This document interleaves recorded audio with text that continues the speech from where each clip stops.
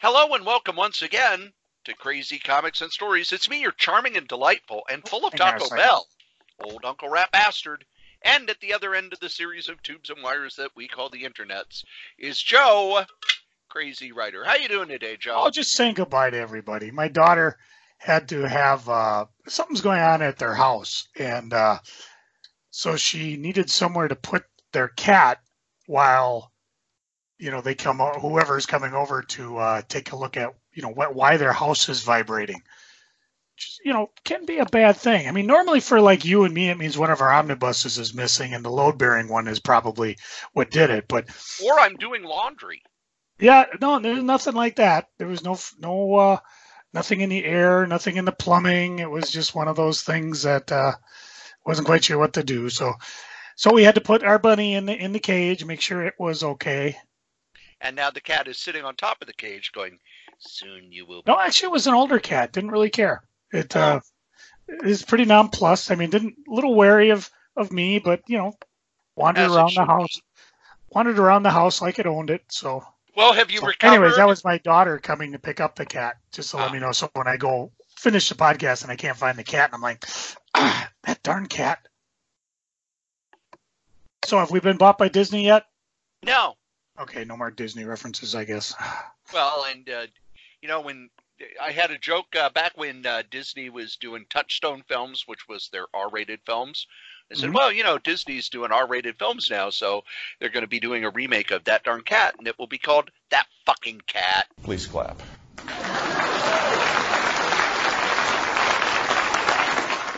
Good enough. Jeb Bush liked it. Yeah, well, yeah, it's not much left around for him to like. Well, yeah, have you recovered from last week's show, Joe? Well, between my tongue suing me for divorce and my all the pizza we ate, we had a lot of stuff going on in a couple weeks here. And by the way, this is episode 402, and I like to look up online how many episodes we have compared to TV shows. You know what episode 403 will tie us with? No. The Joy of Painting. Oh, the joy. We all love joy. Well, that's the thing. I didn't know anything about the joy of painting till a few years ago when Bob Ross became kind of everybody's hero online. He was actually a good way to fall asleep to. He had such a reassuring, calming voice. I shouldn't talk about I shouldn't talk about the kind of stuff I used to fall asleep to, should I? No. No.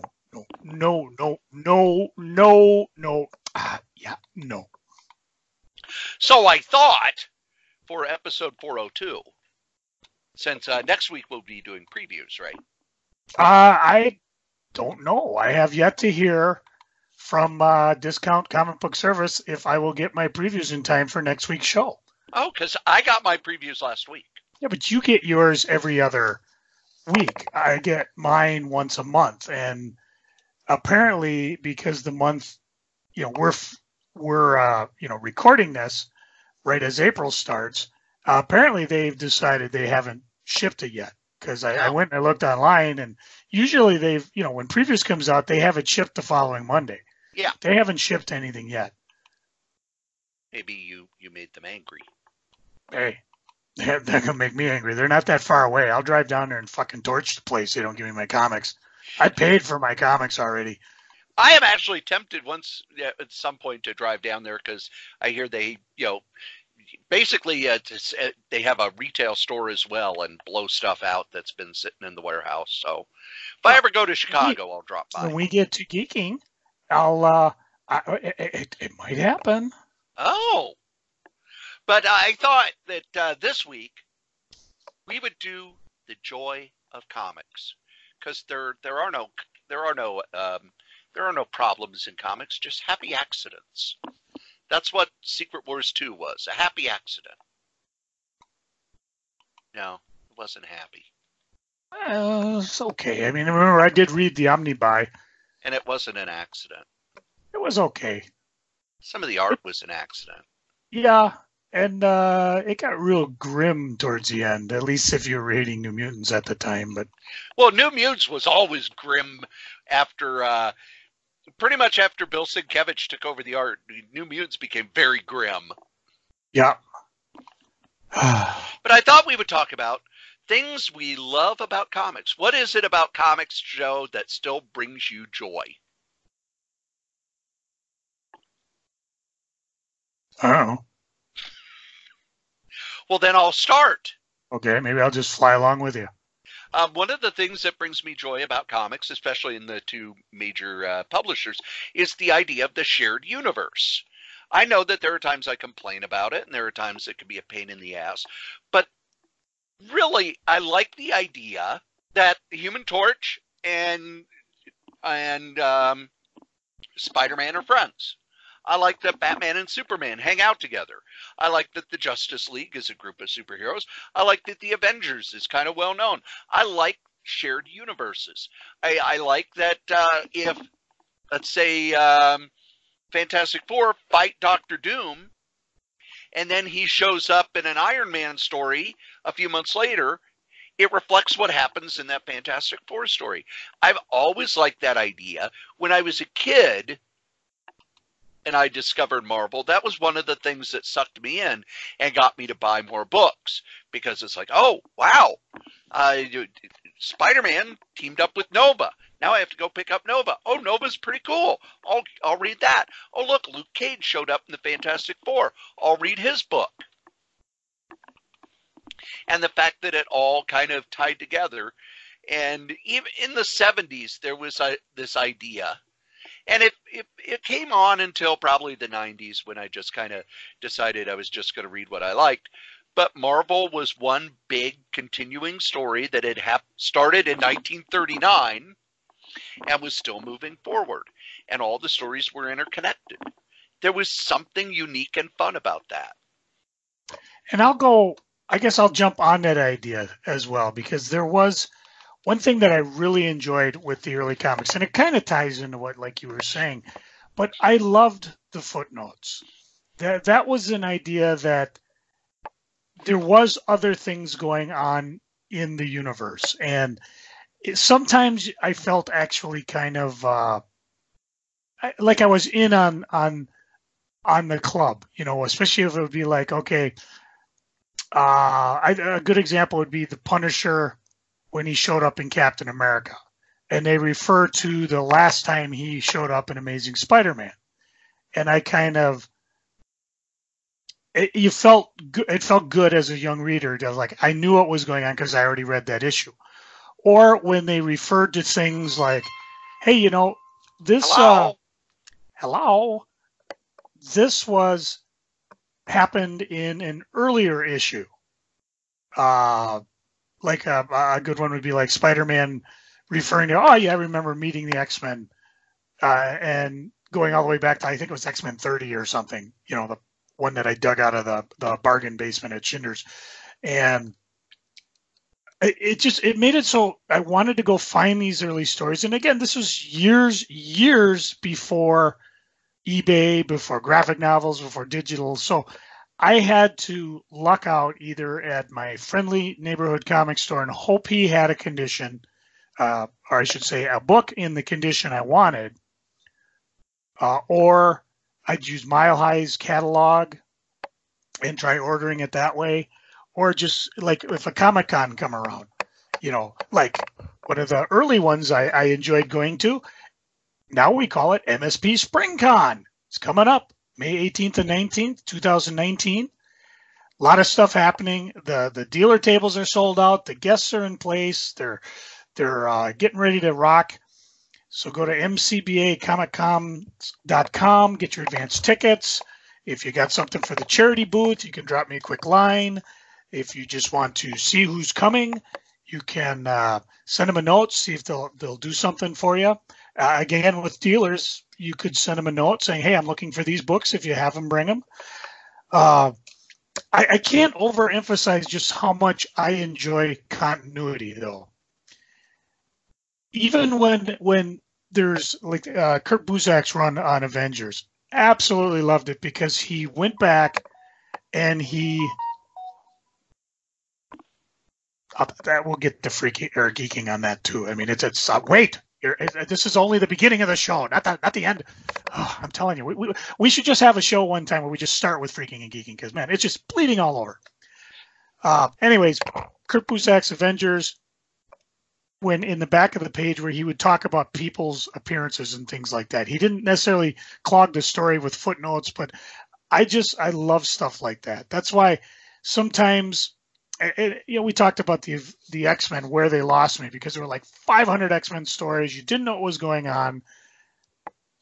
For me, the footnotes were fun.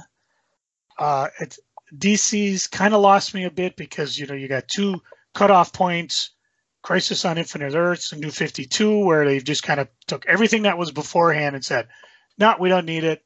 Let's just go forward. And you took away some of the fun, really, for me. I mean, again, we've talked about, DC sort of winning us back in ways, but continuity was something I just absolutely loved. And footnotes to me were the big one, as seen in whatever, or, yes, that we understand Spidey disremembered it, but you can go back to Amazing Spider-Man, your mid-copy Amazing Spider-Man 2 and write in the correct version that Spidey's thinking of, Why not? Pull out your Spider-Man number 3 and get a ballpoint pen and cross out this panel. And when Doc Ock says Superman, just cross it out and write Spider-Man. Yeah. Gotta correct that. The next thing I have on my list, as my voice is cracking, like who was it? Was it Bobby Brady? Peter Brady.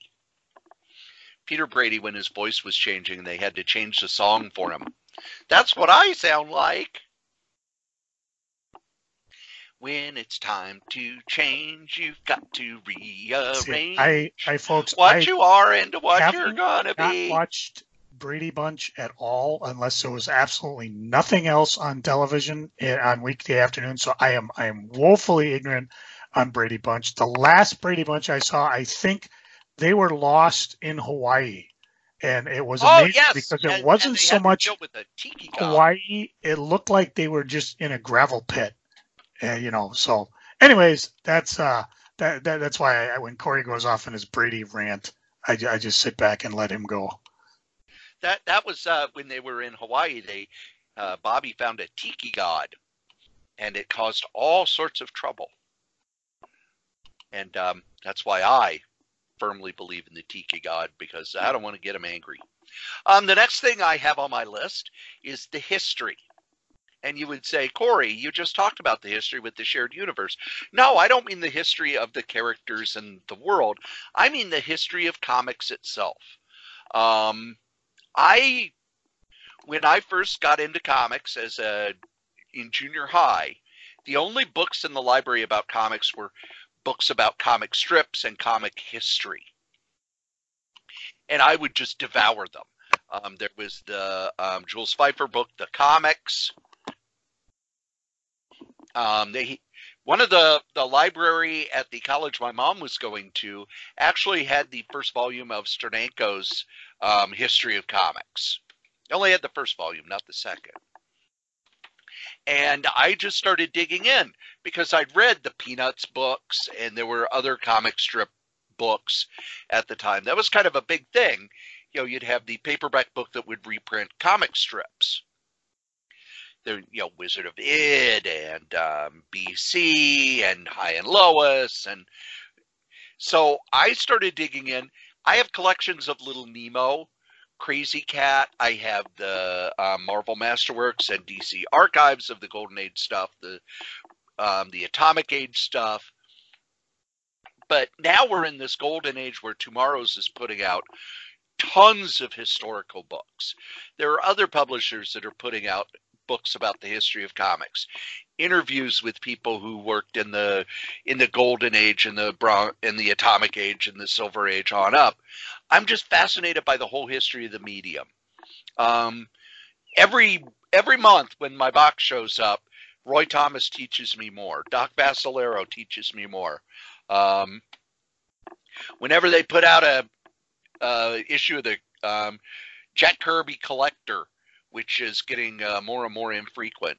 I just tear through that stuff. There's more and more websites online that are digging into this, finding stuff that they used to send to the newsstands to get them to place the comics better. Pictures of newsstands just covered in comic books. I love that stuff. And, it's drawn me into other parts of history, and it's also really informed me about other parts of history and how a lot of the stories that we've been told may not be true.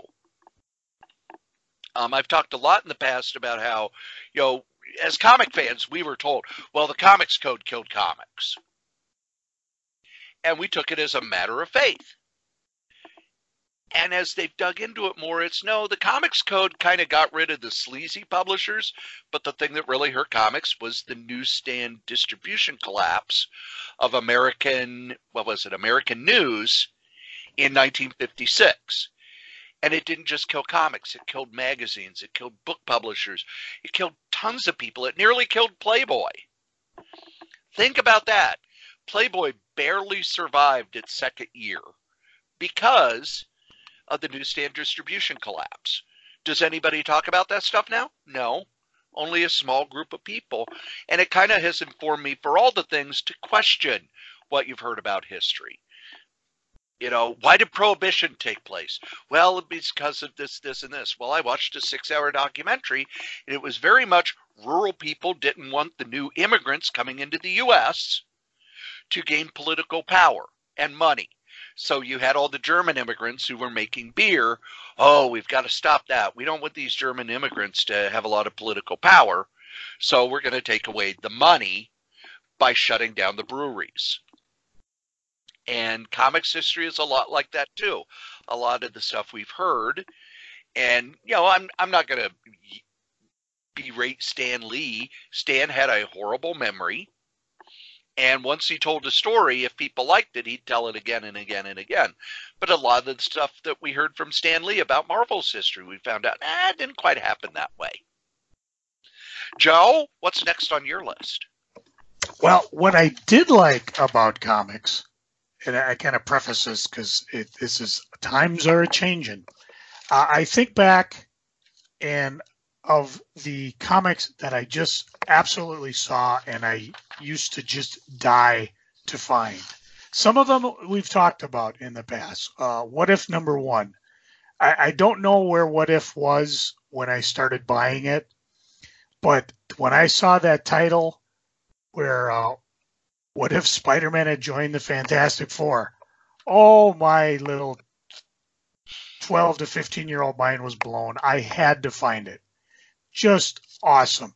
When I saw Superman versus Spider-Man, I didn't think it was true. I thought it was an April Fool's joke. But then my guy was like, no, it came out in a tabloid size. I had to find it. I do occasionally, I get some grails. Like I wanted to showcase #1 for the longest time because it had firefighters, isn't it? My grandfather, my dad was a firefighter. And I just wanted to get a hold of it and read it. And I was able to find it. It just goes on and on. All the ones that were hard to find. And again, remember what I just said in the last one, where I had to find the comics.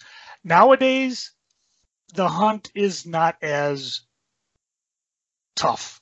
I mean, sure, I'll give you an example. I've got Marvel Visionaries. I'm missing book #5 because it's out of print and it's allegedly a $70 book. I'm sorry, if I'm dropping $70, it's going to be on an omnibus. And I got plenty of those I need to pick up. But, occasionally I'll find something that I need that I'll want to pick up. Case in point, there was a book from Fangraphic Books called Knuckles, the Malevolent Nun. The reason I want it is because my sister, she always goes on and on about just nuns. I mean, I can tell her we're both basically how would you say it, Reformed Catholics. So anytime she sees something about nuns, she's just like, oh, shiver, and she goes on and on. So I figured this would be the perfect birthday gift for her since it's coming up. And, now it's an out of print book. It's from Fangraphics from 1991. Basically, it's and again from Atomic Avenue. It's a funny series about a grotesquely ugly nun with an attitude to match her looks, but she's a likable character. So, and then of course she's accompanied by Witchbite, a talking crow sent by God to observe her. She's being courted by Lucifer, who happens to wear nothing but a pair of briefs and a pumpkin on his head. And, of course, he's continually denied Knuckles' affection. I mean, I got to read this thing before I give it to her as a gift. So 2 issues of book, none to be found on the eBays, or if they are, they're incredibly expensive. It doesn't have any real back issue price. I found it on Atomic Avenue.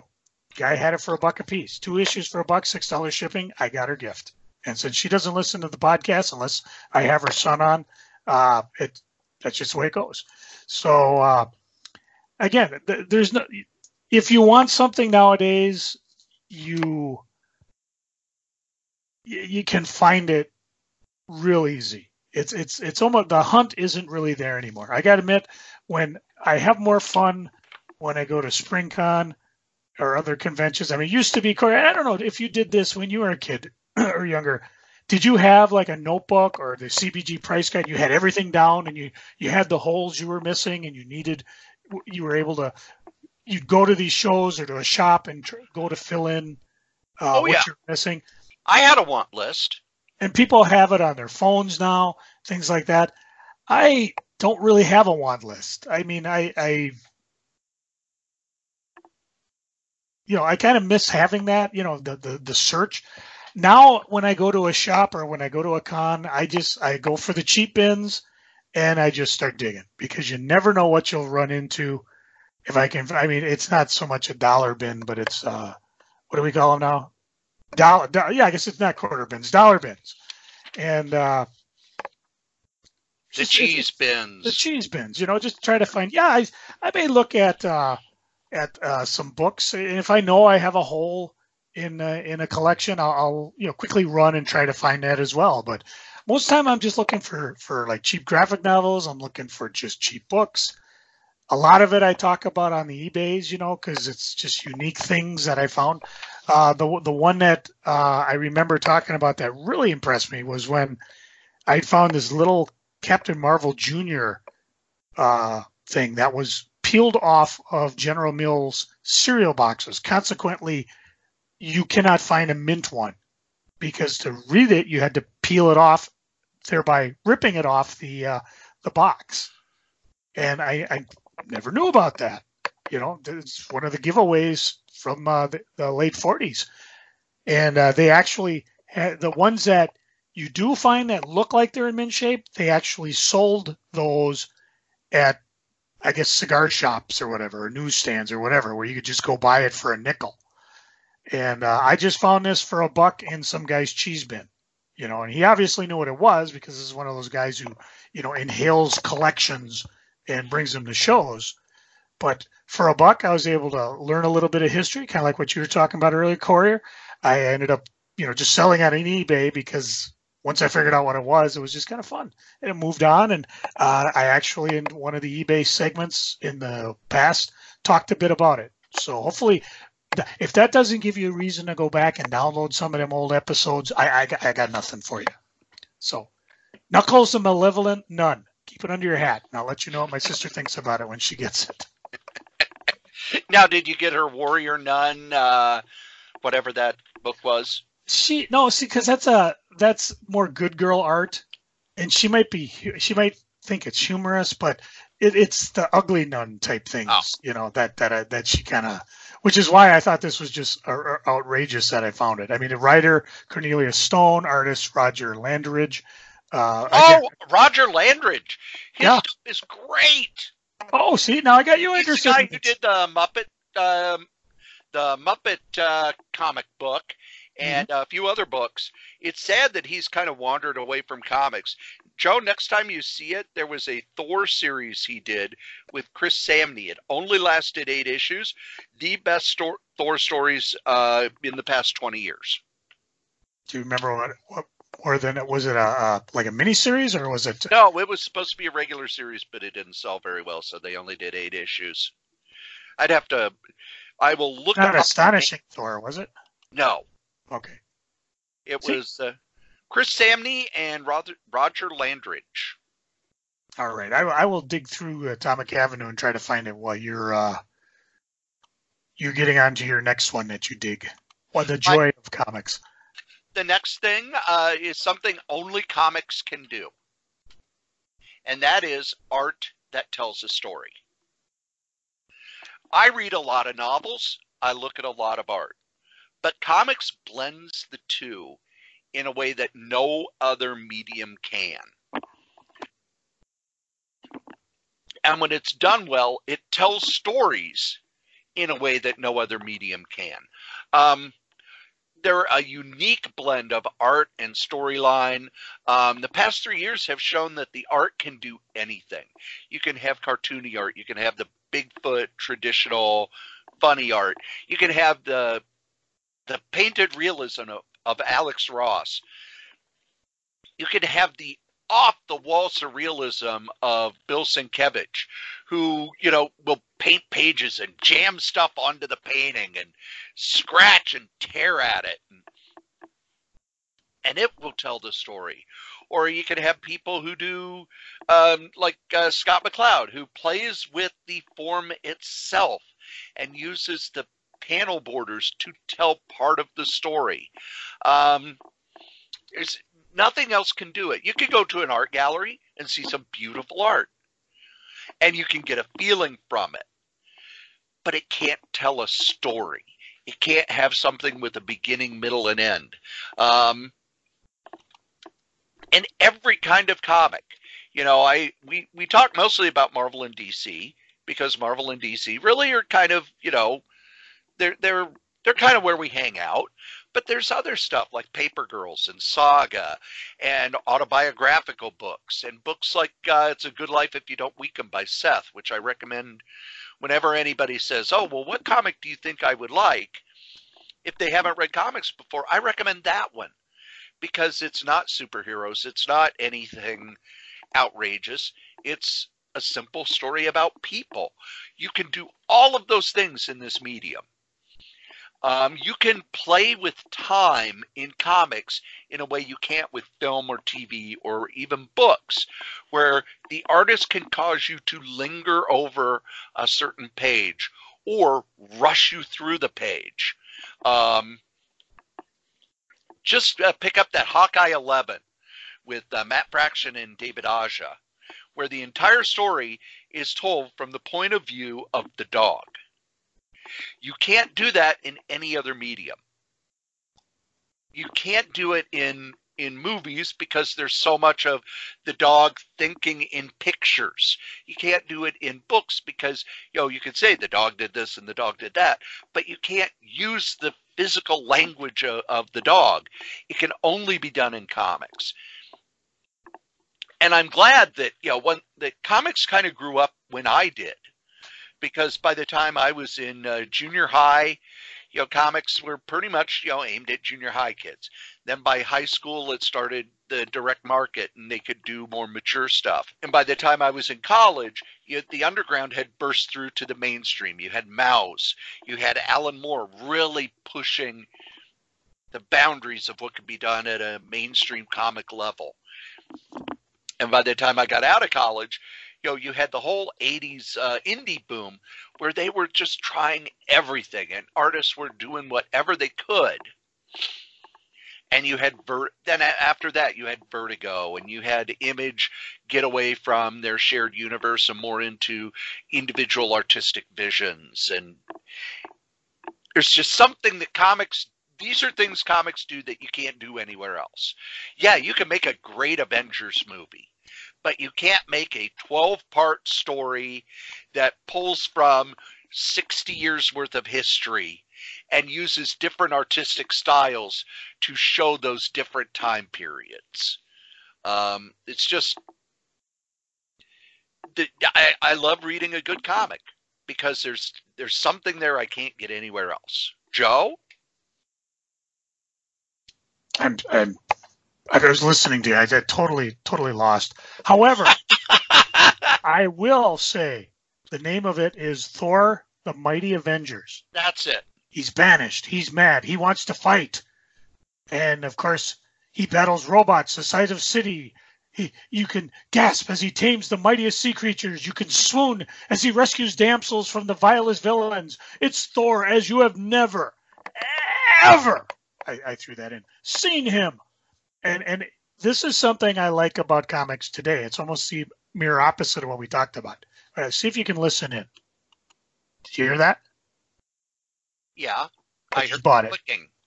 For $10, I found issues, the collected series 1 and 2, and based on Cory's recommendation, I am buying them, and that's almost the mirror image of what today's Joy in Comics has. That I am able to, Cory, recommend something, or somebody say, hey, if you check this out, and I can just turn around and here it comes. Ready?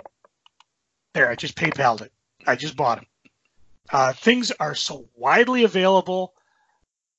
If it's not Marvel Unlimited, and again, I haven't really jumped on the digital scene. There was news from the last week where DC's finally putting their comic book content online. Haven't heard good things about the delivery, but the fact is they're trying. So many other things are available digitally. We constantly, what's the name of that place who like for $10 will give you access to thousands of titles, and proceeds go to Comic Buyers Defense Fund or Humble Bundle. Yeah, there's things like that. There's a couple other ones available. So finding things, it's easier than ever. I mean, if it's not eBay, it's Amazon. If it's not Amazon, hopefully, a local con, you can borrow friends.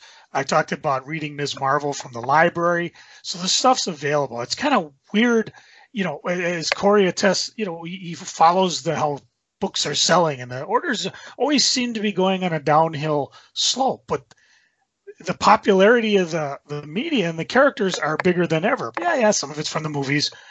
But, for everybody who complains about, Ms. Marvel, that's not for me. I can tell you a dozen of kids that are sitting at the library now probably reading the books, even as we're recording this here podcast. So, again, the availability of stuff just makes comics very, very enjoyable. And of course, dummy me. I didn't even mention your friendly local comic shop. Odds are you could walk in if they don't have it on their shelves. You could ask them to order it, and if they're worth their weight in back issues, they will do that for you. So again, everything's available. It's there's a little bit of hunting to do, but now it's like everything's just online. You should be able to find it. I got Knuckles. I found Knuckles. I got Thor. Next thing on my list is story types. Comics can tell any kind of stories, but there are some that really work best in comics. One of the big things we're supposedly in this golden age of television. One of the things about it is that they're doing long-form stories, season-long stories, things like that. Well, comics have been, mainstream superhero comics have been doing that forever.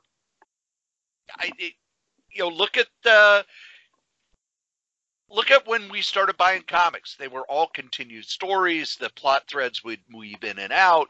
Stories could, some subplots would take years to resolve. But it was a long-form storytelling where once you got past like 1967, 68, it was just the illusion of change at Marvel. But it felt like important things were happening. The stakes were big for the characters, not just the universe will be destroyed, but there was also Reed and Sue Richards are going to get a divorce. And that was a storyline that took a year to run its course. And back in the 70s, that was something that hadn't been talked about in comics before. And I remember as a kid, I'd watch TV shows, and one of the things that always bugged me is nothing ever changed. Maybe Richie would dump his girlfriend, but once he settled on a girlfriend who had her name in the credits, they were together forever. Or, if Fonzie had a change, he got a job. We didn't even know Fonzie had jobs, things like that. But also, the short story, the horror short story. Nobody else is doing short stories anymore. Comics can still do horror short stories. They can do big science fiction adventures. They can do satire in a way that even a good satire novel or TV show can't do. There are stories that work best in comics. Yes, I could go to the movie theater and see a Spider-Man story. But can I get a Spider-Man story where he's just helping out Aunt May for an issue and the superhero stuff's in the background? Nope, I got to buy a comic book for that. Or, a lot of experimental stuff. A lot of the crime comics that are coming out, you can't do that sort of thing in movies and TV because they're just not built for that type of story anymore. You can get experimental. We've talked a lot about that. But just the range of stories that can be done in comics always blows me away. When I started reading comics, there were kids' comics and superhero comics. Now you name a subject, and there's a comic about it somewhere. Joe? I'm trying to think a little bit, and I don't have any examples here, but one of the things I absolutely love with comics, and I don't think you can pull this off in another media. Maybe it'd be really hard, but I love turning the page to the big reveal.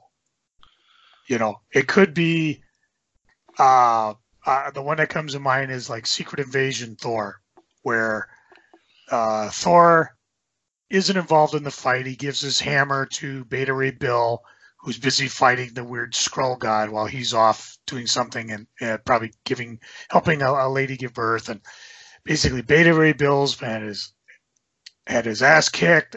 The bad guy's going to win, and all you hear is, "Stand down, friend." And you turn the page, and there is, Thor right there. Just, I'll take over from here, and I just geek every time that they pull that, and they do it over and over, and it's something that the writer and the artist has to plan out because it has to be the page turn. They cannot have that sequence on one side with the page reveal on the next, right across from it. It's got to be the last page. It's got to have an ad page somewhere. It's got to be so you physically turn that page and get that reveal. And they do it time and time again. I geek for it every time. Or like in wrestling, I mark for it. Every time I see Hulk Hogan do his leg drop, I mark out for it. I just absolutely love it. And I wish you could see just how messy my room is because I've been tearing it apart trying to do the eBays and stuff. And I just finished reading an issue where they did that exact same thing, where it was kind of like the hero looks like everything's sad, and he's so, well, and then you turn the page, maybe it's my turn to play or something like that, where you're just, can you think of any examples like that, Cory? I'm going nuts trying to find the comic I read a mere hour ago. Well, there's always my favorite example of something like that is the Avengers by George Perez, where it looks, everything has fallen apart. The heroes have lost, and all of a sudden you hear a big, there's a big explosion. You turn the page and there's Thor. Ultron, we would have words with thee. Oh, perfect. But when we get to geeking, I'm reading Savage Sword of Conan, and there would be these huge, you'd turn the page, and here to be this 2-page spread by John Buscema or Barry Windsor Smith. Just beautiful detail setting the scene. Or when Kirby got to DC, one of the things he always did, he'd have the first page of the story. But then you turn it, and there'd be this beautiful 2-page spread. And you just look at it and just almost drool over the art. And he kept doing that at Marvel too. I'm rereading the Eternals, and that second issue where the spaceship first shows up, and Kirby takes 2 pages and shows the people in the foreground, tiny, to give you the sense of how impressive and huge this thing is. Or when you get the look at the first Celestial, or even the Fantastic Four number 48, the entire issue leads up to Galactus showing up. It's something that movies can do, but they don't do it as well as that page turn reveal. Yeah, I'm looking, and again, this is something I'll geek on more in geeking, but I'm reading X-Men Battle of the Atom, and right as I was getting to the point they had to sing it, it had to have been just old school thinking from Bendis or whoever is I don't know who's doing the art in the crossover here, but it's like X-Men attack, and I turned the page right as you were describing Kirby's 2-page, and this is just 2 pages of the X-Men fighting the foes, and it just sings like that. But then I went back a couple issues because I think what they did is they put the covers in here, which is cool. But then this is an example of a ruined reveal where the X-Men are done, the young X-Men are being beaten, the villainous X-Men from the future are blah, blah, blah, blah. What does that mean? And you hear off panel, I think it means, and you turn the page, and here comes Cyclops in with the current X-Men. You really screwed yourself.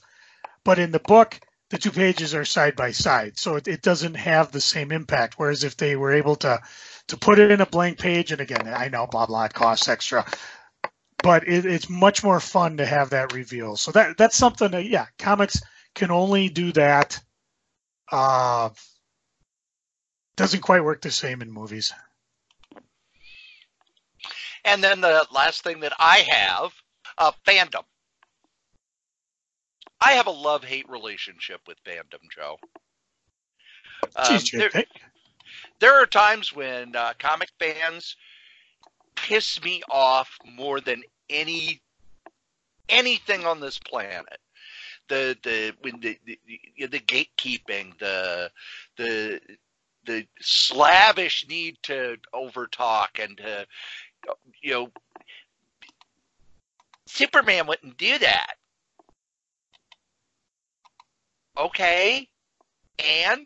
Or the relentless nitpicking. But there's also, that was the first place when I was a teenager that I kind of felt accepted. We had this in common. We liked superhero comics. And when I got into college, it was the same thing. The first place I really felt accepted was at the local comic shop. When I moved here to Minnesota, first group of people that I made friends with were comic fans. I'd go to comic shop and start talking to people. That's how I got involved in the MCBA conventions before they got started. I'm drawn to that. But there are times when, like any other group, they get too possessive of what they like, or they try to keep people out, or when new people come in, they well, you're not a real fan. You don't know the real story of blah blah blah blah blah. And one of the things that happens lately is when someone, when you mention something and someone says, "Oh, I haven't seen that." There are 2 ways to handle that. Most of the time I see a fan go, "What do you mean you haven't seen that? That's something you have to have seen. How can you call yourself a fan if you don't blah, blah, blah, blah, blah, blah, blah, blah, blah." Whereas me, on the other hand, I was talking with someone at work, and they said they'd never seen Mystery Science Theater 3000 before. My reaction was, "Oh my God, I am so envious of you. You get to see this wonderful thing that I love and so many people love for the first time. You have got a treat ahead of you. Because if you like this, there are hundreds of episodes of this, and you're going to be able to just dive in and enjoy it the way the rest of us do. Or with comics, there's a lot of, well, if you haven't read blah, blah, blah, you're not a real fan. Whereas on the other hand, I'm someone who's like, you haven't seen George Perez's work? Oh man, you've got to look at this and this and this and his Wonder Woman. You're going to be blown away by how good he is. Or with Kirby, oh, you haven't read Jack Kirby? Oh, here's a Fantastic Four book. You're going to enjoy that. There are pockets of terribleness in all fandoms. Science fiction fans can be a royal pain in the ass. Fantasy fans, role players, all of them. But if you're in a group where you all speak the common language, there is kind of a community there. There's a sense of belonging there. And that's what I like about it. I don't like the girls shouldn't be making comics, or if you haven't been reading comics for 20 years, you're not a real fan. You know what? You get it a lot with the cosplayers when people want to quiz the cosplayers.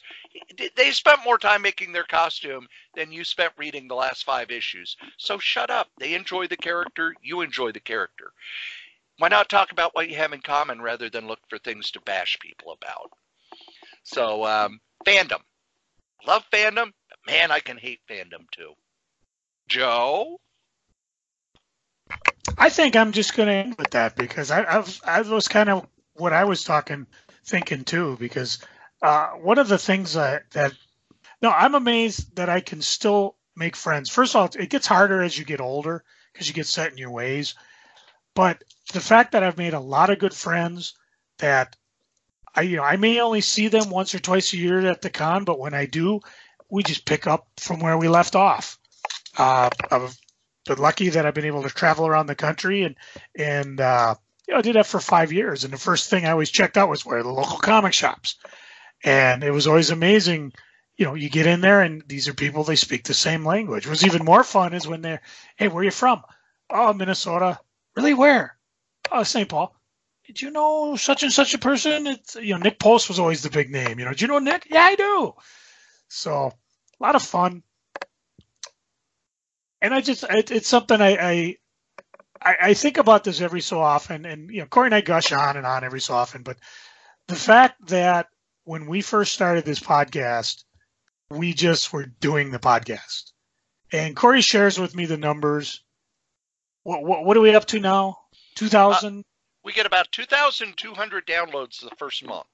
That's amazing. That's 2,000 people that I know I only know a handful of you, but the fact that we've been able to grow like that, and we're not really pushing it. We're, every other day I turn on and I say, oh, Kevin Smith's got another podcast. And I just kind of, well, yeah, he's got the name. He can get the sponsors. He can get people that'll listen just because it's him.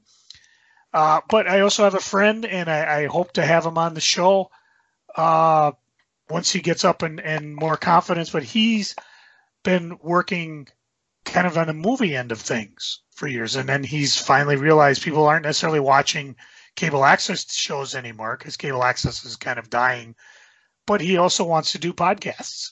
And I told him, well, get a hold of Cory here. He knows more of the technical end and even our buddy Dags from Amish Baby Machine. And he's thinking the same way. This is just something he wants to do. He's got a creative outlet. He wants to let it go. I hope when he gets going that we can get him involved on this here podcast, maybe help him. I said that's one of the big things we've been lucky and we've been pleased to do is to help promote things. When Adam Vermillion was doing panels and pizza, and I'm not sure what he's doing now that he's down in Iowa. Iowa stuff. Yeah, Iowa stuff. Anytime, we can tie in or we can promote a creator or we can do something, we're willing to do it. We're happy to do it.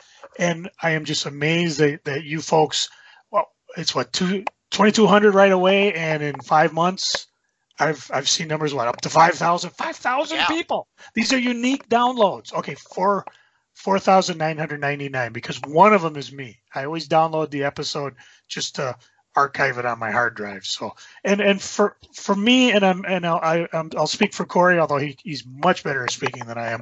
Thank you. I appreciate it. I look forward to doing it every week because I mean this is just like, well, it's one of the big things I was sad about when I sold Hot Comics is, and I told Kray this is every Friday we all were together and we got to go geeking. We talked comics, everybody got together. We went out for pizza. We'd come back. The poker game may break out. We may sit in front of the parking lot and talk about crap all night long. And with the shop gone, I don't have that. But with the podcast, I feel like I've got a little bit of it back because I get to talk to one of my best friends, Cory, every week. And you guys are along for the ride. We appreciate it. That's all. Well, you know who else is along for the ride, Joe? I hope they appreciate it. These guys, our sponsors. Yay! That's right. Here at the Solitaire Rose Radio Network, we have ads, and our first sponsor is me. That's right. Your charming and delightful old Uncle Rat Bastard. I have my first book out with Dangerous Dan Moore. It's the first 100 strips of our online web strip, Worldwide News, the story of the lowest rated cable news network. And you can get yourself a copy with commentary, with all sorts of extras, with signatures and everything. Just email Dan over at lordshadowflame@gmail.com. Our top sponsor, who's been with us since day one, is DreamHost. DreamHost.com. You need yourself a website, and DreamHost.com is the #1 web host in the whole known universe. Just head over to DreamHost.com, put in the code KRAYZ, KRAYZ, get $20 off your first year. How can you beat that? Our other sponsor is Graze, GRAZE.com. Healthy snacks for a healthy lifestyle. Just head over to Graze, put in the code CORYS 3R5P. Your first and fifth box are free. You can get them weekly. You can get them bi-weekly. You can get them monthly. You just order a whole bunch of them. It's great stuff to keep you away from the vending machine at work. Now, if you would like to leave a comment for any of the podcasts that we do, we'd love those. Go ahead and email us at solitairerosenetwork@gmail.com, or you can call 952-856-0519. Operators are standing by. Okay, it's just a place that will record your calls, but we'll play them on the air. We'll answer your questions. We love getting feedback. Tell us what you think. Ask a question. Suggest a topic. Be a guest. Send us your stuff. SolitaireRoseNetwork@gmail.com. If you would like to advertise on any of the Solitaire Rose radio shows, you can. Just email us at SolitaireRoseNetwork@gmail.com. Subject advertising. Thanks. And this isn't the only podcast I do. No. That would be crazy if I just did one podcast. I do all of these. The Solitaire Rose Radio Network has all sorts of podcasts for you. There's, of course, Crazy Comics and Stories, where myself and Crazy Joe Ryder get together once a week to talk comics. We review comics, we talk about upcoming comics, we talk about comics history. Anything that has to do with comics, we're going to talk about. We also have Series in Review, where we review series and kind of give a DVD commentary of past comics that we've enjoyed. There is also Solitaire Rose Radio. Solitaire Rose Radio is my solo show where I discuss upcoming comics, past comics, comics history, and interview comics creators. These are all at crazycomics.solitairerose.com. There's also the podcast I'm proudest of. That's Novelcast, where I take the novels that I have written and turn them into audiobooks. That's at novels.solitairerose.com. Over at Bad Advice, myself, Dan Moore, and Wolfie B. Bad take your questions and give you bad advice. It's at badadvice.solitairerose.com. Now, don't think that I'm doing all the podcasts, because there's also Scrabbling Across the West by Dave Coffell and Stephanie Coffell. Dave is a musician and Stephanie is his wife. They travel the country performing music and playing Scrabble over at scrabbling.solitairerose.com. And finally, the newest member of the Solitaire Rose Radio group, that's Fantastic Forecast, where myself and host of For the Love of Comics, Adam Vermillion, go over the series The Fantastic Four, 4 issues at a time. That's available at fantasticforecast.solitairerose.com. If you would like to advertise on any of these podcasts, you can. Just email me at solitairerosenetwork@gmail.com. Thanks. See, we're getting better at these segues after 402 episodes. Well, I just figure if I just shut up and let you do it, we can get to my favorite part of the show. Where we turn the paint smudge into birds? I thought it was when we advertised that we are now fat-free with low salt. And gluten-free. Oh, no, I put my foot down. I like my gluten. No, we are gluten-free. Yeah, but that's just because I have a lot of fiber in me. I just push it right out. Oh, okay. Yeah. No, it's Joe's favorite part of the show. What's going on the eBays? So I do like freaking and geeking. And being that we've had a couple special shows the last couple of weeks, I got a ton of stuff that we've been selling. And some of it's kind of unique. I don't know, Cory, have you ever gone into a comic store on their local comic book day? I didn't even know there was such a thing as comic book day. It's kind of like there's a record store version. Yeah, I know there's a free comic book. There's a record store day. There was a comic book day of some kind, but I just know free comic book day. Yeah, no, free comic book day is there, but they also, what they do is they have local comic book day. And I am going to we'll fire up the old Kray 3000 and see local comic book day. It's a 4-year-old event conceived and implemented by Comic Pro. And what they do is they put together usually a bunch of different exclusive variant covers based on whatever properties. The last one I see was November 17th. There are stores that participate in it, and they have exclusive items that are available, not all items available. So it's a lot like a mirror image of Record Store Day. So, and if you go to, I believe, localcomicshopday.com, you'll be in the know when it finally comes around.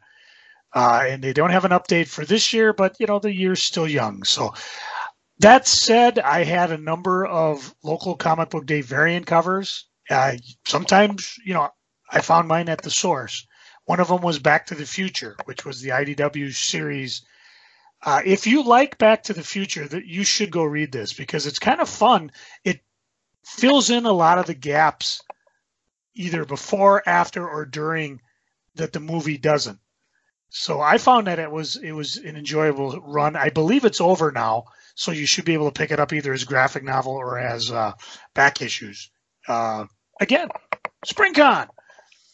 I don't have many on the eBay, so you can find them there, but I won't be able to help you. I did sell 2 of my DC Showcase. These are the essential big black and white ones. Some of them are kind of pricey. One of them was The Haunted Tank, Volume 1. And the other one was The House of Mystery, Volume 1. These all came out in 2006. I always, they take up a lot of room. And I got to admit, when I was reading them, I don't know. They didn't hit me. You know what I'm saying? I remember talking with Cory when I was reading the Phantom Stranger Showcase, which I did keep because I like the character. I'm like, you know what? These are really formulaic. It's almost like the same story, just different settings. And when you're trying to read it all one at a time, I've read these over and over. And eventually they get into the 20s and the story format changes. But there's just a couple. Let's ask the Strode. Cory, have you read The Haunted Tank or The House of Mystery? Yes. I picked up a lot of those DC showcases, and I've talked about it in the past. A lot of the DC stuff from the Silver Age does not read well if you're going to read a bunch of them in order. I think that's why Marvel eventually outsold DC. DC, you picked up The Haunted Tank, and, if you read it once a month, okay, well, there's a little bit of twist on the story. There's this, there's that.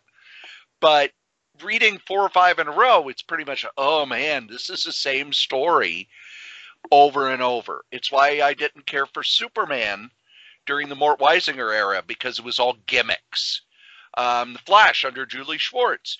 It's okay, here's a villain with a weird gimmick. How does the Flash figure out how to defeat his gimmick with his super speed? And it was very much, okay, we've created the formula, just move the pieces around a little bit. Whereas Marvel, yeah, they had a formula, but they also had all the soap opera stuff. so that, okay, Spider-Man's going to fight the villain will beat the tar out of him, he'll figure out how to beat the villain in their second fight, but you had all the superhero stuff going on behind the scenes. I'm sorry, all the soap opera stuff. So I learned pretty quickly with those Silver Age DCs, maybe read one or two of the stories, and then read a bunch of other stuff, and then maybe in a month read one or two of the stories. Some of them weren't like that, like Doom Patrol was one that you could read, you could binge read. I loved those Bronze Age horror books from DC. House of Mystery, House of Secrets, Witching Hour, Sinister House, Secrets of the Sinister House. I love those, but mostly it's because of that beautiful Filipino art they were using at the time, because the stories were kind of tame horror stories. But oh man, some of the art in those was just unbelievably good. Bernie Wrightson, Jeff Jones, all the Filipino artists. You even had Alex Nino doing stuff in there. Oh. There, I've got you off track, Joe. Back to eBay. No. See, that's what I like about this, is just things that maybe our listeners never have heard of yet. Now they might go out and, hey, maybe this Haunted Take might be fun to check out. Or maybe, like what I just sold, Man Thing, the 3rd series that was written by J.M. DeMatteis and artist Liam Sharp. I don't know if this has ever been done in a graphic novel format, but the 3rd series basically ran 8 issues and then kind of went into Strange Tales. Yeah, into the 4th series. So there was a Strange Tales series which had Man Thing and Werewolf by Night. Well, this one was just Man Thing, and it does say Strange Tales on it, although it's Man Thing Volume 3. And I had the complete run, and I just sold it as a complete run. So, and I imagine if you look, you could probably find it. There was a Amazing Spider-Man presents Black Cat, so 2010, written by Jen Van Meter and artist Javier Peludo. And this is basically Black Cat in her own series, international intrigue. It's a 5-issue or 4-issue miniseries, and there's a book available. I had the miniseries. I don't even recall reading it, which again is for me a death knell if I'm trying to decide what to keep, what to get rid of. Sometimes it's just things that you never thought of would sell. Way back in 1996, Marvel came out with Ultra Girl, which is Marvel's turn for the grim and gritty backlash. Is a cross between Gen 13 and Impulse. 3 issues. I know the characters showed up elsewhere. I just happened to have a run together. I priced it accordingly and just let it fly. I sold the Infinity Gauntlet, the Secret Wars tie-in one. I don't remember much about it. I think who was the young girl who's is it Ironheart? When we replaced, I think it's her family, and they have the Infinity Gauntlet and the Infinity Gauntlet, and then the real Thanos, who from Secret Wars rode along into the Battle World universe, is going after it. So that was kind of fun. And some of the other things, I don't even know how far back I've mentioned, because I sold a run of SpongeBob comics 32 to 36, which had Mermaid Man in it, The Showdown at Shady Shoals. These were books that a lot of people either weren't picking up or just the SpongeBob people found out about because they price around $10, $20 a piece. I just had a whole run. Somebody made a decent offer. I said, okay. Not everything I sold is comics, so I actually sold a Superpowers 1985 fold-up calendar that was just in excellent shape. It actually came in some of the bigger toys, and I'm looking at the art on it. The poster side, I can't tell.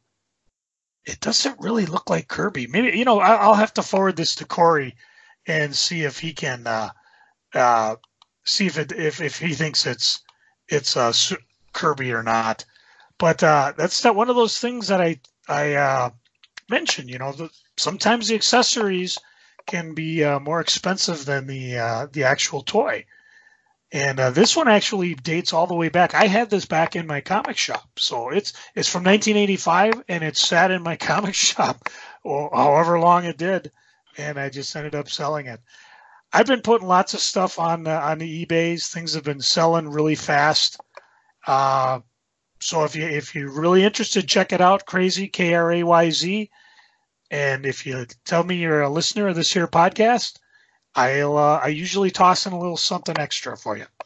It could be I got the Hot Wheel here. I was talking about that the Tesla Roadster that Musk shot into orbit. Still orbiting the sun. Boy, the first guy, I tell you, space collectibles is going to be the biggest thing on the eBays. I mean, first person gets to the moon and gets all that Apollo gear. Oh man, they'll make a mint on it. Could you imagine what a mint piece of Skylab would be worth? Date that one. Google that one, my old friends. By the way, I just want to remind people, I've told this story on the podcast before. Back in 1979, I had, Joe, do you remember when you would go to the mall and they would have the store there where you could make your own T-shirts? Yes. I had one that said, "Welcome back, Skylab." My parents thought it was funny, but there were teachers at school who said I was not allowed to wear it at school anymore. Yeah, heaven forbid anybody asks, "Hey, what's Skylab?" It's a teachable moment. I mean, it's a piece of space history. Well, at the time, it was more, we're really worried that Skylab's going to fall and hurt people. Yeah. Yeah, whatever. You obviously haven't read anything, so okay, whatever. Good luck with that. Joe, and you need to end with your line. I have a line for the eBay segment? Yeah, come get some. Oh, no, I don't. I can't infringe on Duke Nukem every week.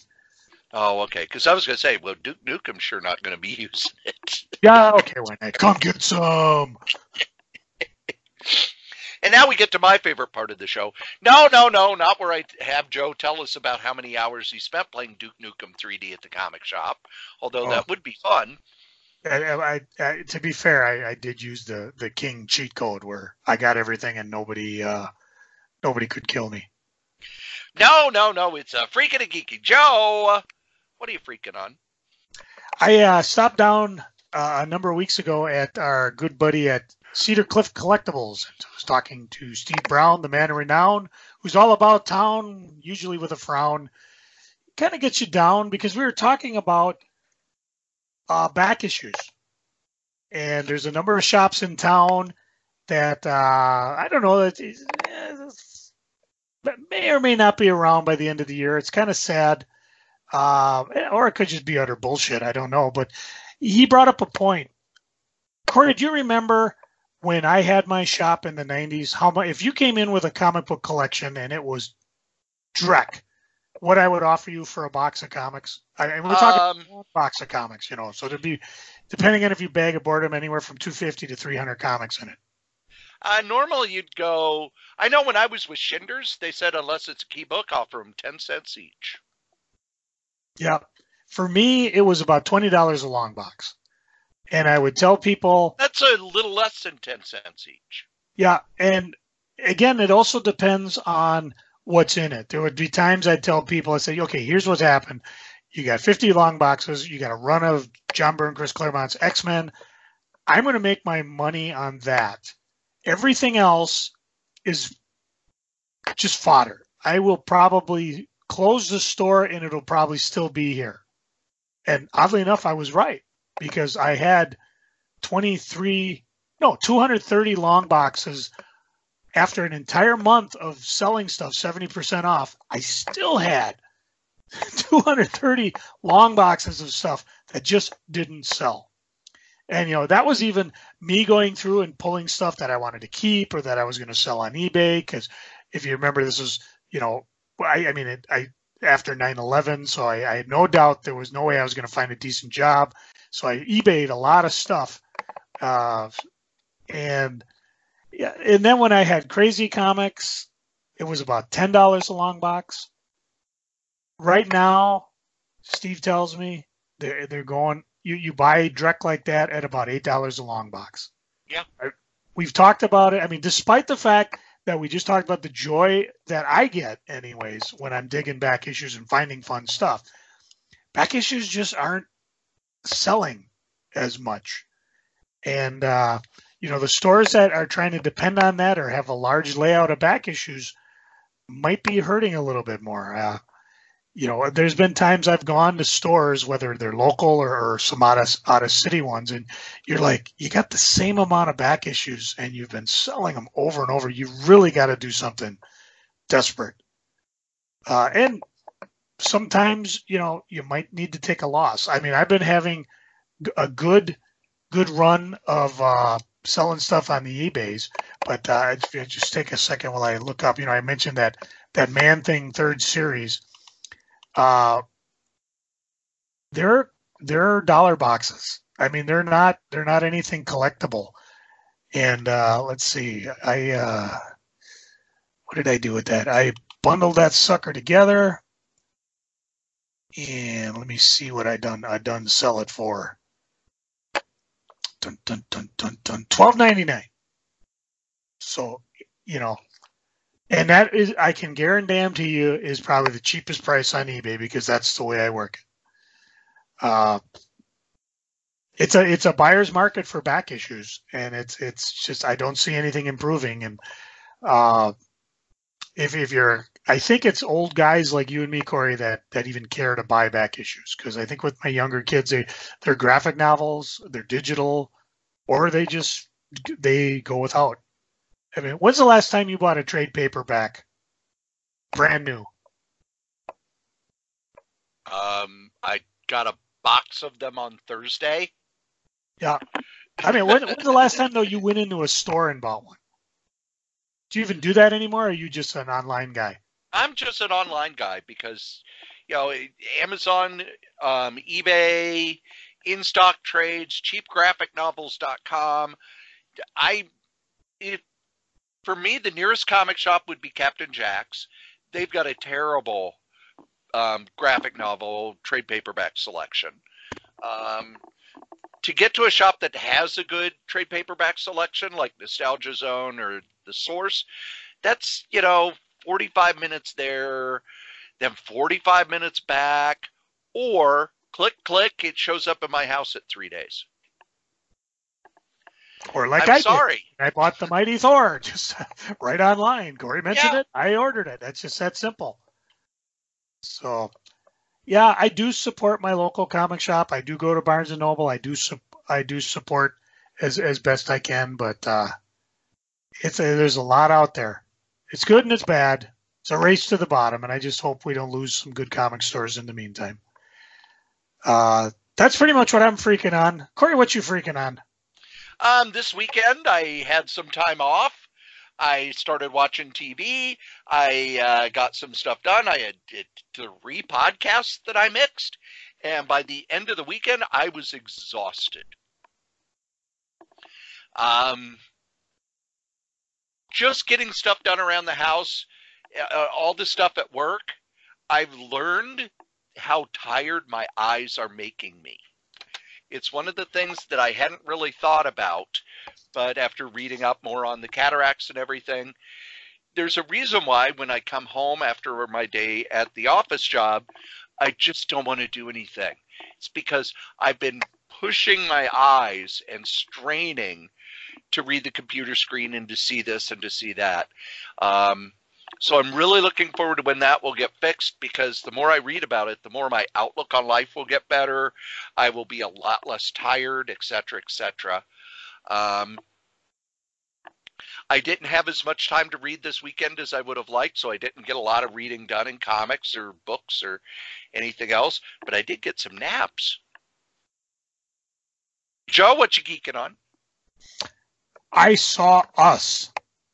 Oh, I'm not talking about a picture of me and Cory, but I went out and saw the movie Us, which I can't remember who well, let me see. I'll just fire up since it's already fired up. Let's type in the word Us movie. Cory, have you heard about this movie? Yes, I have. It's from Jordan Peele. who did the movie. God, what was that called last year? What was his horror movie last year? Get Out. Yeah. Oh, yeah. And And he's doing the Twilight Zone remix, which the reboot. first episode of the first new Twilight Zone is available for free on YouTube. Now, so I'm going to be watching that this week. I'm not big on horror films. I mean, I don't like it. And I was sitting watching the Jason Show, which is the local media guy who I just absolutely love because the show is so much fun. He not only dishes on local and national celebrities, but then he also promotes a lot of local restaurants and events and themes and things like that. A very personable guy. And he talked about the movie Us. And he's like, you know me, if I see something I like, I just over the top will tell you about it. He gave such an amazing review of it without spoiling it that I was kind of like, wow, this is pretty cool. And my wife was watching the review. Now my wife loves horror movies, and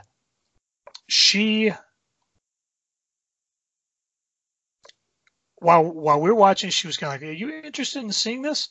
And I'm like, yeah, eventually. Well, while we were watching the Jason Show, she bought tickets for it. And I was like, oh, I don't really want to see this. When I got there, I mean, I was kind of like, okay, I just got to get myself in the mood. I got to get myself ready to be, horror. I got to view it like I'm on a roller coaster. I gotta say, I liked it, and I recommend everybody see it. And I'm not going to say anything about it because it's a movie you can only see once. It's kind of like what was the one Unbroken with Bruce Willis? Yeah. I mean, that's an old one, and I found out about, unfortunately, somebody blabbed the secret to me before I saw it. And now it's like, you watch and you're like, oh yeah, everything's there. Or even like when I told Cory, I never saw Citizen Kane because I knew Rosebud was his sled. And Cory, hit me over the head and then bought me a copy of it. So I'm going to recommend it. I'm not going to say anything about it because it's one of those you have to see. You can only see once. I mean, you can see it again, but once you've seen it, when you go back to see it again, you're going to view it differently. And I actually sent Jason a notice, and I told him, I said, I like horror movies as much as you like cruise ships. He doesn't like cruise ships. And if you remember what happened in the news last couple of weeks about that ship off the coast in Norway that lost power, and it was like, I mean, people filming it going backwards and forwards, and furniture and skylights falling. Anyways, I said, as my wife and I were watching your show, she was very interested in your review of the movie. I remarked that it sounded interesting. Next thing I know, she bought us tickets for tonight's show. If I'm up all night unable to sleep because you recommended this movie, I will be calling you Wednesday on your radio show and letting you know. So anyways, I just I sent him a review that you could only talk with people who have seen the movie. So I don't know if you're game for it, Cory, but I do recommend seeing it. A couple Kickstarters. I haven't really talked about Kickstarter because there's so much good stuff out there. I wouldn't even know where to start. But the first one I looked at was a backer created by Legion M, Girl with No Name. It's a one-shot 40-page comic book. An orphan girl raised by her bounty hunter uncle sets out for revenge after he's murdered by a band of outlaws. It's a redhead with freckles and guns. I mean, you probably had me at the redhead thing. Their gist was basically, it's almost impossible to get a movie made of an original story these days when the story is a female-led action adventure set in the Old West. And so I guess this is kind of I guess they're just starting it as a comic book. And if you go look up a Girl with No Name, it's already been pledged.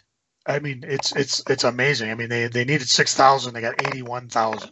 So, and I just went in and I think I picked up I was tempted. I was tempted to go for the hardcover, but then I kind of backed off, and I just said, you know what, I'm going to go for a physical copy and then the enamel pin that they have. And they also have what they call founding fan status, which is an invitation to the development meetings. So when this shows up later, I will be talking about it, but it's still going.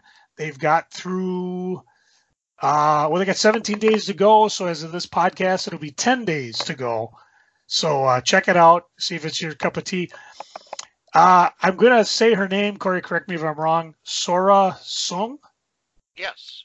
Oh, I got it right. How about that? I have no idea if she listens to the show. I've seen her artwork on the Facebooks. Absolutely beautiful. And she just seems like she's enjoying what she's doing. I'd love to meet her. I'd love to get her to one of the cons. She is on my short list of people that I would like to get a Supergirl sketch from. But she's working on an illustrated novel called Carnal Confessions. And you've got, let's see. Oh, I was told there wasn't going to be math. There's still about around 20 days to go if you go look it up. Again, she needed 5,000. She's got almost 40. And I think it blew her away just how fast we were able to support her. Tons of cool, unique collectibles available that you can get. And again, some of it starts as low as, you get $1, you helped her out. Thank you. You can get a digital edition for as low as $10. I went for the hardcover. I believe it was around a $45 price point. And there's other ones too. What's really funny is some of the ones I always love it when they say you can be in the book, and those sold out almost immediately. This is like in the $500 range, which is a little more expensive.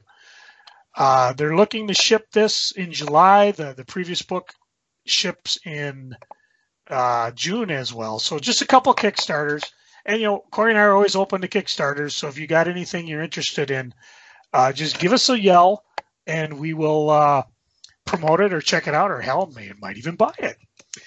Speaking of books, I was wandering through Barnes & Noble as I want to do, and they had me at the word Caddyshack. Krish Nashawati wrote a book, The Making of a Hollywood Cinderella Story. And this book is just amazing. In case you didn't know it, Caddyshack is a 1980 American comedy film directed by Harold Ramis, written by Brian Doyle Murray, Mr. Ramis, and Douglas Kenney. If you've ever seen Animal House, you've seen him. He's Storage. What are we supposed to do, you moron? Cory, do you know the genesis of Caddyshack? Yes, I do, because it's talked about a lot in the movie. What was that documentary they had about National Lampoon? This was Doug Kinney's big plan after Animal House. This was where he was going to show his comedy genius. And the big thing is they felt, Ramis and Kenney felt kind of slighted because, not only did Ramis want to be in the movie, but they also felt that as popular as Animal House was, they really got kind of side-shafted for their involvement. Everybody was getting accolades and they weren't getting nothing. So they were given $6 million, and basically Harold Ramis called it a $6 million learning on how to direct, or more importantly, how not to direct. Because, it's amazing. The film was as amazing as it is. I love it. I absolutely love Caddyshack. Matter of fact, when I finished reading his book, I had to watch Caddyshack. I may watch it now because I going into it, I'm just I just excited movie. I don't know how you kids out there are about 1980 comedies, but to me, Caddyshack is one of the best ones, considering so much of it was improvised. Utterly amazing. But the only guy who didn't like improvising was Ted Knight, and that was kind of almost the downfall of the movie, because when they finally got it together, they just had hours and hours of everybody improvising, and it was just like a bunch of National Lampoon skits that didn't really tie together, except the fact they all had a golf theme. And Cory probably knows the answer. What did they figure out that they could do when they finally gave up and they brought in someone from the studio and said, we need to put this together into a movie? what was the tying theme that put together all these different sketches and things? I honestly don't know. I'll Because give it you talks one. more about how the stuff I've seen talked more about how Doug Kinney was just broken by the making of this movie. How when it was all done, he was like, why bother? Yeah. Yeah, and part of it was because of what I talked about when they brought in someone from the studio to put this $6 million mess back together. And of course, I can tell you, it was the nemesis of Bill Murray in the movie. Oh, the gopher. Yep. And Kinney hated that fucking gopher. He did. And you can see bits of it when you see the movie. If there's a scene where Rodney Dangerfield looks down and goes, "Hey, that rodent stole my golf ball." And there's another one where when Bill Murray's got the hose and he looks up and you see in the background the gopher is flapping around. In those two scenes, the gopher was a sock puppet. Once you see it, you cannot unsee it. Just like in the Amazing Spider-Man movie, that Kirsten Dunst was not holding on to Tobey Maguire. She was holding on to a Spider-Man dummy as they slowly pivoted the camera angle, making it look like she was flying. There, I ruined it for all of you. Because when you actually see the animatronics that they made as the gopher, he's almost as a beloved part of the movie as anybody else is. But that was the tying link. They thought this is what's going to tie together everything. They brought back some of the characters because Bill Murray was up in New York working Saturday Night Live, and they tied it all together. It's not only a fascinating thing about how they made the series, but also, fortunately, nothing with Caddyshack 2 in it. And it also delves back into what I was teasing Cory about earlier, the formation of National Lampoon magazine, how Harold Ramis and Douglas Kenney got together, how they wove together with Chevy Chase and Bill Murray. When Bill Murray showed up to film this, they didn't even know what they were going to do with him. They just brought him in because I think it was kind of like Brian said, "Hey, brother, you want a job?" He goes, "Okay." And that was back when I think he even had his 800 number back then. Maybe we should call it his 800 number. Say, "Hey, when you're in town, come on in a podcast." Couldn't hurt. But it's not only a great book for not only what Cory was alluding to, but if you're a fan of the National Lampoon, if you enjoy the movie, and it's just amazing just how things kind of weave together and then it all comes to a head, and that's how Caddyshack was made. And I enjoyed this. It's one of those like a mid-sized paperback book. They run about $17 or so. And there was one out on The Princess Bride that I was gabbing about a few back. So when you see these, they're a lot of fun, and I hope they keep doing it with different movies. I would love to see one on Animal House. I would love to see one on almost any movie that I've enjoyed. I talked earlier about the one graphic novel I read, X-Men: Battle of the Atom. This was during the Michael Bendis years, where they tied together all the books with not only a bookend, Battle of the Atom 1 and 2, but then they took the 4 X-Men books, All New X-Men, Uncanny X-Men, X-Men, just adjectiveless, and Wolverine and the X-Men. And the gist of the story is the current X-Men meet some future X-Men who decide the X-Men from the past need to go home. Got it? Get it? Well, I got it for $1.99. So this was a very, very... Get it? Got it? Good. Yeah. And this will probably end up either on the eBays or on the MSP SpringCon, because I actually had the run segregated somewhere. And I don't know, have they done omnibuses on these yet or not? No, not okay, yet. Good. Because that's how I want to collect the run. Because I did enjoy the run, although it didn't quite have the pizzazz as the Avenger run did. Then again, if you end with Secret Wars, that was quite a pizzazz. The noise you heard in the background was my brand new phone. We got a deal on the Galaxy. I guess we're second from the top, S10e. Ooh. So, yeah. I have an S10 Plus. What is that the one behind me, or is that the one that has the 3 cameras in it? It's the one that has the 3 cameras. Oh, so Cory goes top of the line. See, kids, this boy just can't buy omnibuses. We actually looked at it, but for what we wanted, we decided to go with this. And what I'm finding out is, unlike with my old phone, I can actually put apps on this and leave them. I don't have to take them off. And unfortunately, I don't know what apps to put on because I've been avoiding apps because I had a Galaxy 3. That's what a Luddite I was. They couldn't even get my information transferred over properly because it just was such an antique phone, and they don't even want it. It's sitting in a drawer somewhere. So if you need a Samsung 3, let me know, and it's all yours. So I'm enjoying this. I suppose I could put Marvel Unlimited on it, but the screen is so small, I don't know if it'd be worth it. Oh, what else do we got? Oh, I don't know if you watch Last Week Tonight with John Oliver, Cory. Yes, and I watched the one last night. Yeah, he had a rant on WWE about, you almost got to see it, and it's not anything that we haven't said, and guys from PWInsider.com have said, just how for all the money that McMahon and company make on their wrestlers, they are independent contractors. Once they're out of the company, they're on their own. And, the guys die, they get concussions, again, not necessarily all of it's fair, but I got to admit WWE's response from it was really weak. I was able to view it on YouTube's, and it was just one of those things when I was tumbling through PW Insider, they mention it. So if you're a pro wrestling fan, and since this is WrestleMania week, and God knows WWE's gonna make a ton of money, you might want to check this out.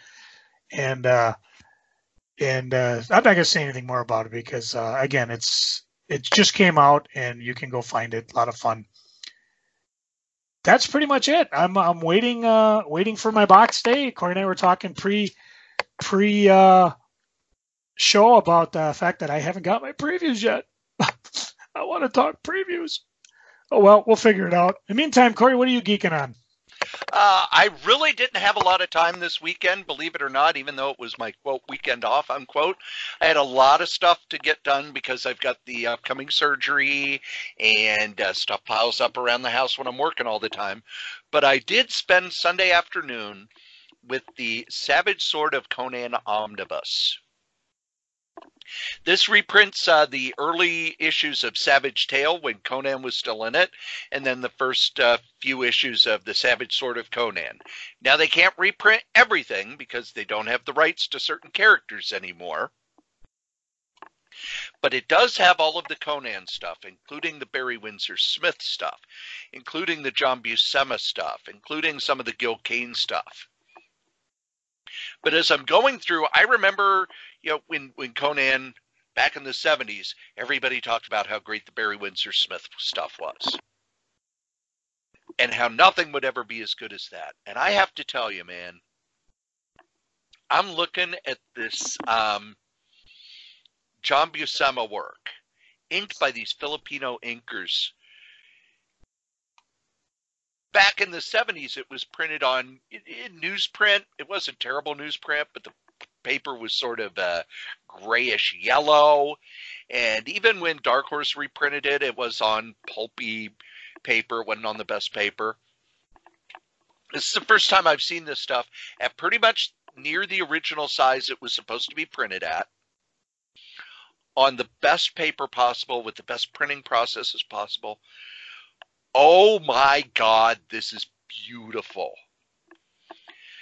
I mean, you see the individual ink lines. You can tell that a lot of these artists were like, this art is too good, I can't use Zipatone.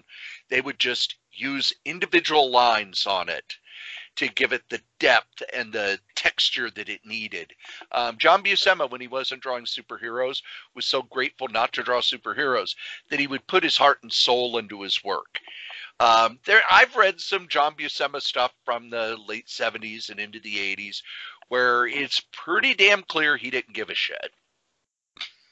It's okay, well, I got to draw these goddamn superhero fight scenes. But on this, he was putting his heart and soul into these pages. The poses and the anatomy that he used.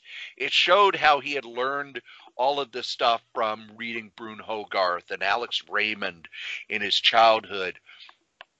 And just the level of detail he put into this was just, it really, I've always liked John Buscema, but seeing this art on this paper with this reproduction, it kind of kicked it up a level because it's just gorgeous. It's better than any reproduction I've seen of these stories. And if you're at all a comic book art fan, this is a volume you've got to get, because this was back when the magazines, a lot of the artists at Marvel were like, this is going to be a way to showcase my art rather than the shitty paper they're using with, I'm getting paid for 16 pages and I have for a 17-page book. And, it's just gorgeous. And that was the only thing I was geeking on all weekend. I was just in awe of how good this reproduction was and how amazing this art was.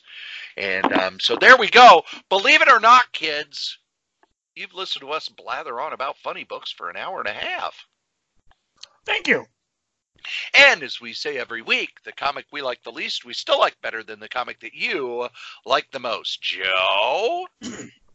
A friend of mine from high school, he's a comic book collector, and he also pops up in bands every so often, Michael Pascalini. He's right now not doing anything music related, but he has been posting some of his old songs up on the Facebook. And one of them had a, I guess he's called the Creeper, and his identity is Sean Sullivan. And I can say that because Sean fortunately passed away from diabetes complications a ways number of years ago. And this is Mike's way of just remembering Sean. So without further ado, here's the Creeper. I'm on the Roof with a Gun. Originally 2003 and now remastered for 2019. Bad words ahead. Cory, hit my music.